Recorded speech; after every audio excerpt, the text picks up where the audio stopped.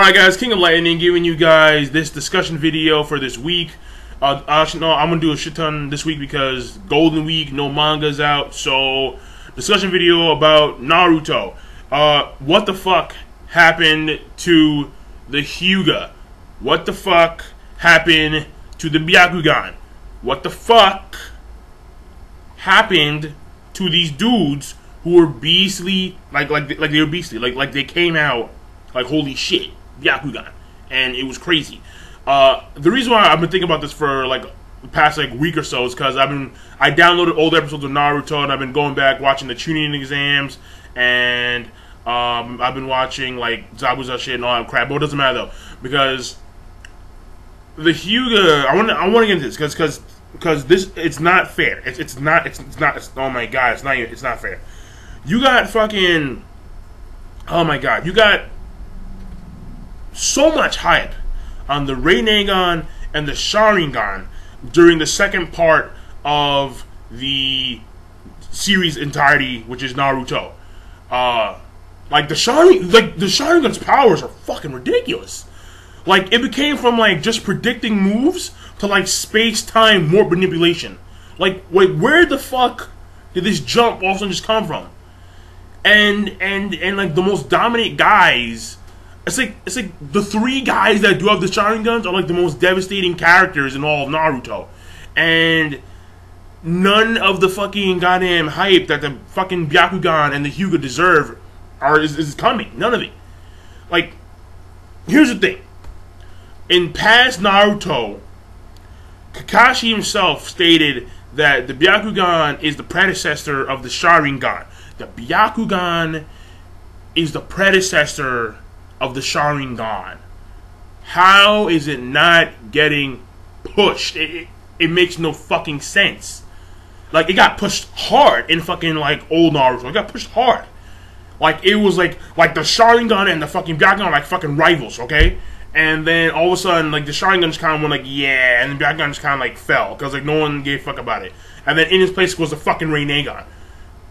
Like the Sharingan in and of itself is ridiculous because like how an eye technique allows you to fucking like control like realms of like god, human, ghost, animal, like what? Like how an eye it just makes no fucking sense to me. Like the Hyūga were quote unquote like the strongest clan in Konoha. I'm quoting this. This is not on my ass. This is straight from Hinata's father, where he stated that we are the strongest in Konoha. We Hyūga are the most. We are Konoha. We are Konoha's trump card. So why the fuck are like three Uchiha like the most beastly characters you will ever see in Naruto? The simple fact that fucking like what's his face Itachi got out of the fucking Edo Tensei, like what? All because this other crow, which has like another Sharingan in it, is like controlling him. It's like the fact that Madara can manipulate space and time with his Sharingan is that alone puts on like OP status. But fucking Byakugan, no, there are no hidden arts of the Byakugan. Nothing. The fucking Sharingan's hidden arts. It can summon that giant fucking statue thing and come out of nowhere. The fact that it can control those realms makes it fucking beastly as shit. The Byakugan gets nothing. It gets, I can like see your fucking Tenketsu and then poke them, and then like your chakra system stops. And then I'm really good at my chakra control. And that's pretty much it. Like, it's not fucking fair. The only reason why I'm getting at this is because Neji Hyūga was my favorite fucking character. Is my favorite character in Naruto. Because in my opinion, yo, he was beast. He was beast. He was a fucking monster. He was a fucking monster. Neji Hyūga all the fucking way. But no, he gets nothing now. He gets nothing in this Shippuden because you know what? They said fuck him. They said fuck him because it's like I don't understand. Like honestly, Kishimoto could have pushed the Byakugan hard. He could have pushed this thing. If there's only three great eye techniques, then push all three great eye techniques. Don't leave one hanging in the wasteland like, oh yeah, we can't put. You could have pushed the Byakugan easily. Like you could have made you could have made something up. You could have made something. Like, there could have been, like, some, like, weird, like, hidden, like, just how, like, the Uchiha have, like, this, like, weird hidden sanctum that Sasuke goes to half the time whenever he was in Konoha. Fucking, like the Hyūga could have had the same fucking thing. And then had the Hyūga have had these, like, push, then Nenji and Hinata would have gotten a fucking push. And then, like, come on now, like this would have opened a fucking whole new world for you guys. But no! Hyūga! I just don't get it. I just don't get it, cause the Hyūga were beasts. Like they were beasts. They were beasts. They were beasts. They were beasts. They could have done something in order to make the Hyūga, like, at least more predominant. I mean, and it's not just the Hyūga, mind you. I mean, there's so many other clans in Konoha that just don't get, like, the fucking cred that they deserve. But yet, out of, like, all the clans in Konoha, out of all the clans, the fucking Izuma clan, the fucking, the Nara clan, the fucking Achimichi clan, Choji's clan, whatever they're called, all these different fucking clans that exist within Konoha. And I'm pretty sure that they're clans we don't even know about, like smaller clans that we don't know shit about. Out of all of them, the greatest clan of all is the fucking Uchiha, where there's 3 motherfuckers. 3! What? Come on. If they were so great, how the fuck did they all die to Itachi and Madara? Like, seriously. Like, how the fuck did they all die to... How do all these great Uchiha wind up dying to 2 motherfuckers?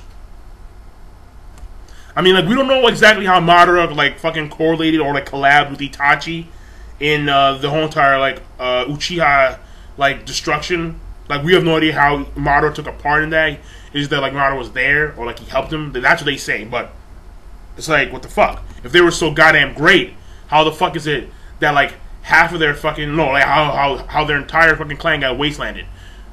While the Hyūga, like, they had wars with each other all the fucking time. Like, the Branch family always had fights with the Head family, and then fucking...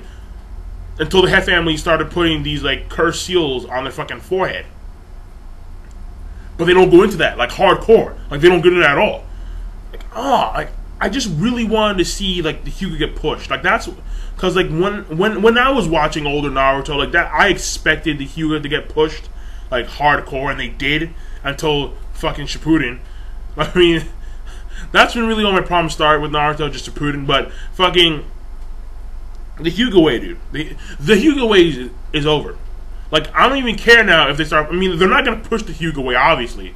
The fact that Nenji in this war is tired out and done, no. No. Hyūga? Fuck. Hyūga.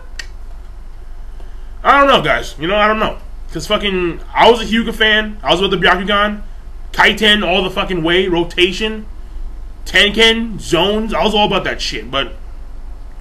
Ever since fucking Madara and Itachi and fucking Sasuke and Sasuke and Sasuke and Amaterasu, how?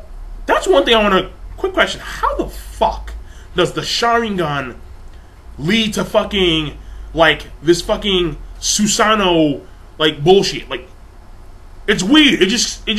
Come on now. Like, this one eye was that good? Come on. Wait, time out. That's too much, guys. Come on.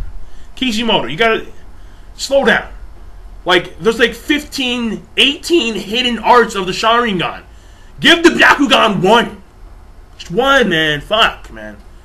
Give it justice. Signing off.